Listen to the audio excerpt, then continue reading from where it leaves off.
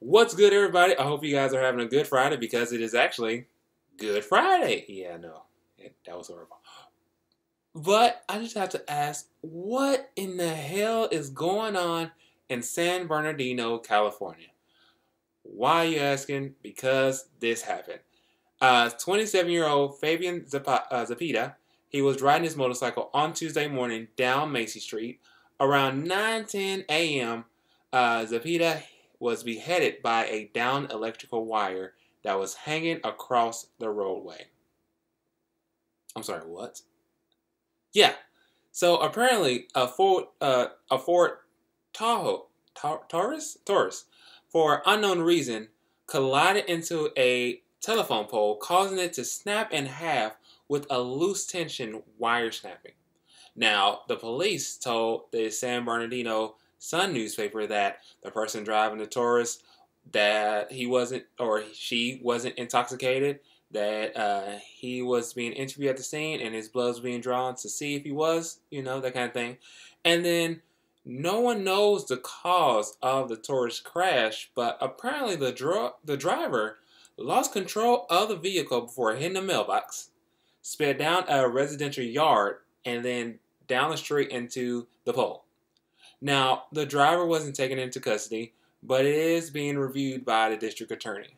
Now, Zapita he leaves behind his pregnant fiancee, Vanessa Quinatana, I hope I say it correctly, and their baby girl. Now, when she found out about that, she says she's devastated and everything, but at the same time, she's happy that she gets to keep a little blessing from her husband. So that means her little one. So just for those who don't know. And I'm just trying to figure out, it's San Bernardino, is that like a fucking bad place to live at? There's so much going on in that one location in California. You don't hear it. I mean, you kind of do, but in that location, there's so much going on. But continuing on with this, in Georgia, there's actually a lot going on as well too. Well, 13-year-old Malachi Hemphill, he fatally shot himself while live streaming on Instagram this week with a gun. I'm sorry. How old was the child? 13 years old, and the child had a gun, live streamed it on Instagram, and shot himself. Now, the mother said that, when they heard the shot, his mother and his sister came up to his room and they found a pool full of his blood after hearing a gunshot going on. Hemphill was later rushed to the hospital where he was pronounced dead. Now, Malachi's grandmother said that he loved life and that he was just playing with the gun and that the gun went off. Now, the family believes that he showed the gun, he was trying to show off to his friends on Instagram, say, hey guys, I got this cool gun, it's empty, blah, blah, blah.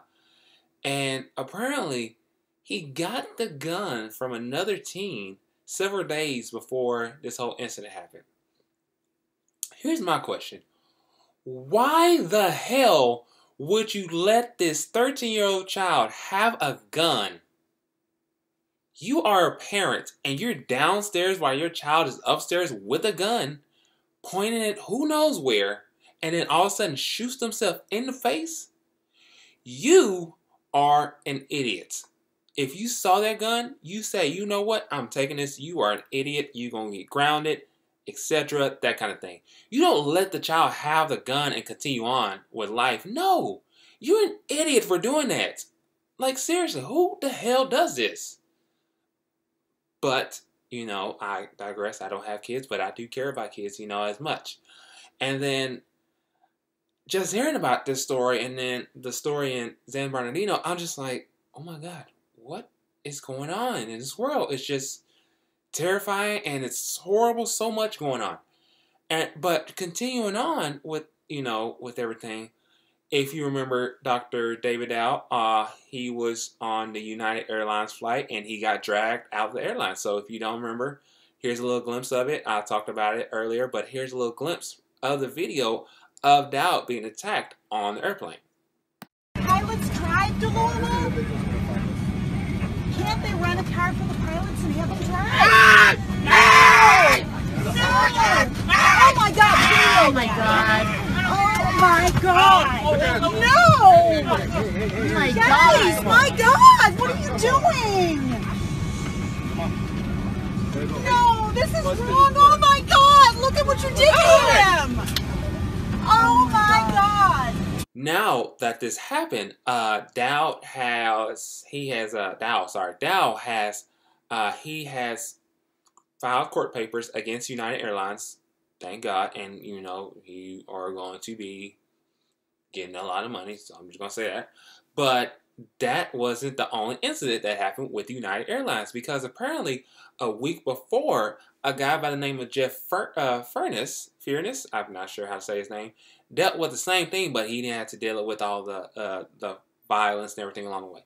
Now, Furness, he apparently paid for $1,000 for a first class ticket from Kauai to Los Angeles. Now, when Furness got into his seat, apparently a United Airlines employee says, "Hey, we're gonna need that seat because we have somebody else more important coming, so we just want you at that seat." I'm sorry, what? What? Hold on. Wow, what the hell?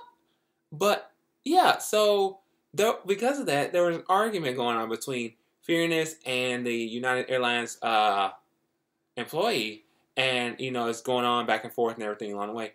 And so Furness was like, you know what, fuck it, I'm just gonna give me something else. They moved him from first class to economy, and he sat between this couple that was arguing the whole 6 hours, and he hated it so much. Now, when Furness asked for, you know, a full refund, this is what United Airlines did. So this is truly, truly messed up. Now, before I tell you guys what's going to happen, I'm also going to let you guys know that Furness is actually the president of the Tri-Pacific Capital Advisors. Now the story goes, when he asked for a full refund from United Airlines, they said, he asked them for a full refund. Plus, he asked for a $25,000 donation to the charity of his choice. Now, when he asked United Airlines this, United Airlines, they was like, you know what? How about this? We'll give you $500. So that $500 for the economy ticket. So you just get $500 back. But we not gonna do that charity thing because that's a big no-no.